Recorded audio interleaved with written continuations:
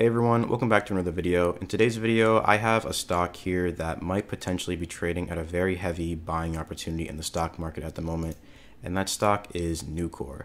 And what Nucor basically does is they manufacture steel and steel products. They have operating facilities primarily located in North America, in the United States, and in Canada. And we can see right here from their website, it shows a little bit about what they do. But basically they produce carbon and alloy steel bars, beams, metal building systems, tubing, wires, things like that. And they're also America's largest recycler.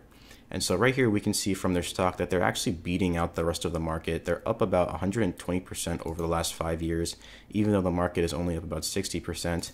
And over the last year, the S&P 500 is down 12%, but Nucor is actually up 10%. So anyone who's been invested in Nucor over the last year has definitely been beating out the market, so that's good to see.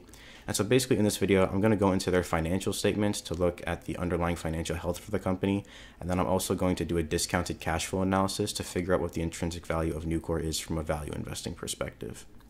And so basically right here we see their financial statements, and we can see that their revenue increased pretty substantially over the last year from about 8.7 billion to 11.7 billion. So there's been some heavy revenue growth here over the last year, up about 34% year over year.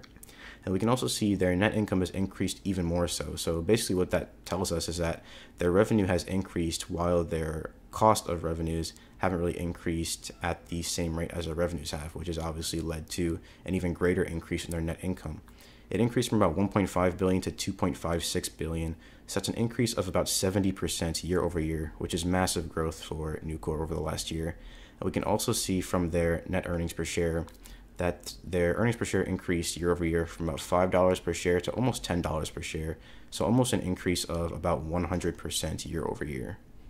And so if I scroll down here to their balance sheet, we can see that their total assets increased from about 25 billion to about 31.6 billion in the second quarter of 2022. That's what they ended at.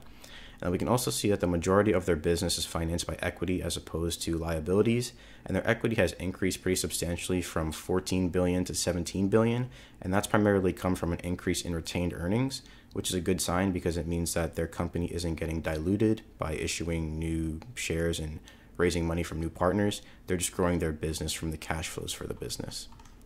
And then we can see right here from their consolidated statement of cash flows that their cash provided by operating activities increased from about 1.8 billion in the first half of 2021 to about 4.7 billion in the first half of 2022. So that's pretty massive growth as well. They invested about $4.5 billion in the first half of 2022. And then they've also used about $614 million in the first half of 2022. And we can see that that came primarily from acquisition of treasury stock of about 1.7 billion, and they also have cash dividends over here as well of about $270 million. So they're returning a lot of value back to their shareholders right here. And so now if we look at the discounted cash flow analysis that I did for Nucor here, we can see that Yahoo Finance is basically estimating that Nucor is going to grow at a rate of about 40.37% per year. And I actually have their page open right here, and we can see for Nucor that right here, Yahoo Finance is estimating it's going to grow at 40.37% per year. We can also see that they point out that over the last 5 years, Nucor has been growing at about 43% per year. So estimating that for the next 5 years they're going to grow at 40% might not be as much of a long shot as it initially might seem. And so for the next 5 years after that, I was conservative as I usually am, and I just estimated that they would grow at 20% per year as opposed to 40%. They had about $4.61 billion of free cash flow in 2021. They have a net debt position after subtracting their cash from their debt of about $5.17 billion worth of debt.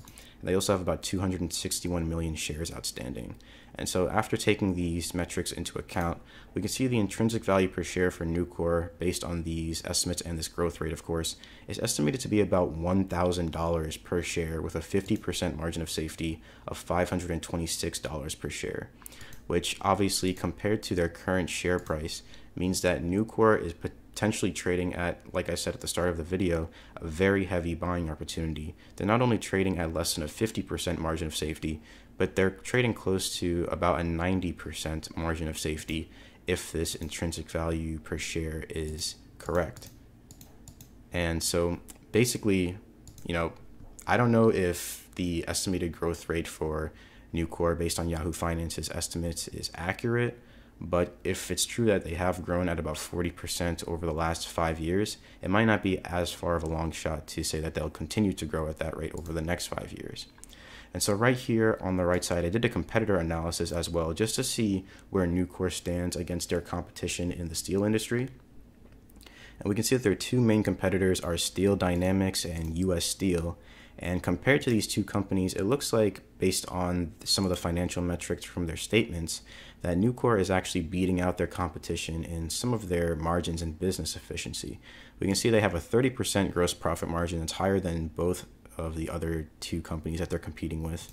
And then they're around middle of the pack with their net profit margin of about 18%, and they have the highest return on assets out of the three companies. So they're obviously using their assets in a very efficient manner to produce net income for their business.